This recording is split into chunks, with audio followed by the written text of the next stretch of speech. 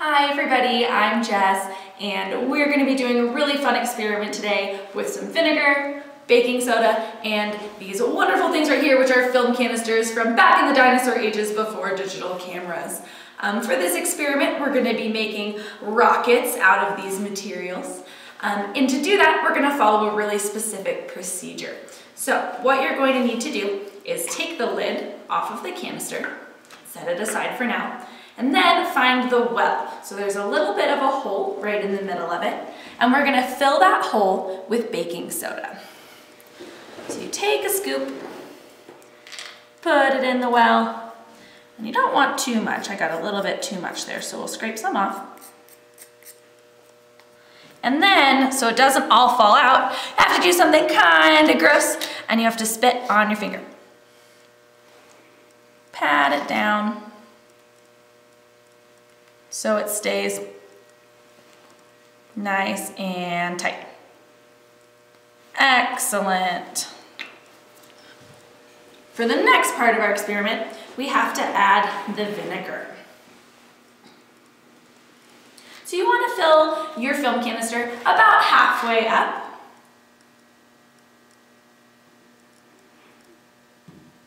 That's a little more than halfway. And then you're ready to go. Before you do the rest of the procedure, it's really important that you put something on your face, because these rockets can fly pretty fast and you definitely want to protect your eyes.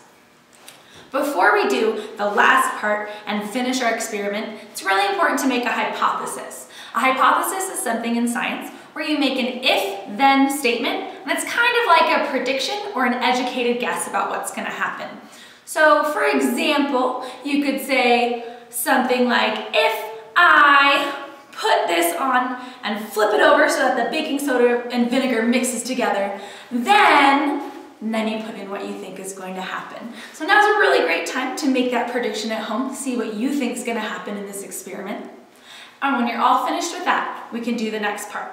Now with this part, you have to move kind of fast, and it's a little bit tricky. You want to make sure there's not too much baking soda around the edges of it. And then you're going to snap it on and flip it over and wait. And sometimes you get a little bit splashed. This experiment's kind of messy, so it might be best to do it outside so mom and dad don't get too upset with you. So why did that crazy thing happen just now that's dripping down from my ceiling? It has to do with acids and bases. So a base on the pH scale, something like a base would be baking soda. Baking soda, when it's mixed with an acid like vinegar, together has a chemical reaction. In this case, it created that CO2 or carbon dioxide. When acids and bases mix together, they neutralize each other, causing a chemical reaction. In this case, that CO2 caused a bunch of gas buildup inside of the film canister, and when the pressure starts building and building and building and building, it has to escape somewhere. So the bottom of the canister burst up to the ceiling. And that's why it's so important that we wear these safety goggles when we're doing it. In any experiment, there's something called a variable that you can change to make it a little bit different.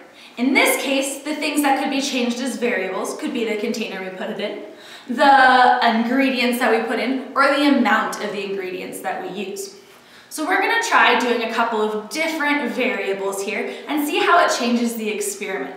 It's very important when you're doing an experiment and changing variables to only change one at a time. If you change all the variables at the same time, then you won't really know what happened. So I think we're going to choose to change the amount of vinegar. That's probably the easiest one to change. So we have to make sure we do the same exact thing with the baking soda. Put it in the well.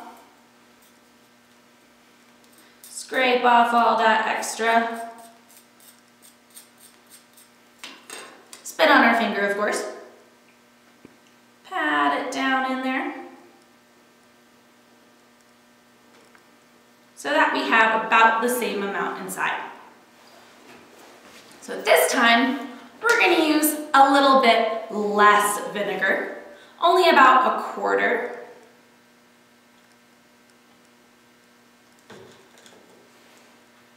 then we'll try the experiment again.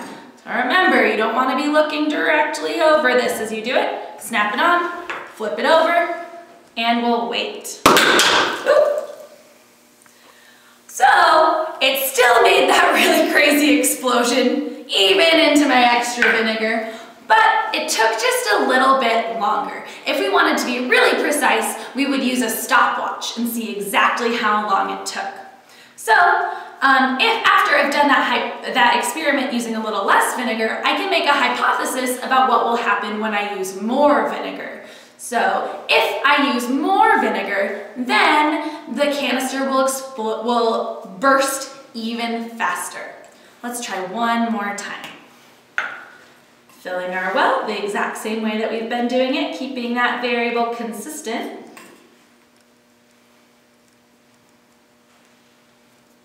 Spitting on our finger again. Packing that in. Getting off all the extra so it snaps on nice and tight. And this time we're going to put 3/4 of the way full. Snap on the top, flip it over, and I think it was faster than that second one, but we didn't use a stopwatch, so it's hard to be exactly sure. So as you do this experiment at home, you can try changing those variables and actually timing it, maybe even changing the baking soda variable, just to see what happens. This experiment's a really great way to practice a scientific method using a hypothesis and following a procedure. Thanks for watching my video. Be sure to follow scientific method when you do the experiment at home. Remember, safety first, and have a blast!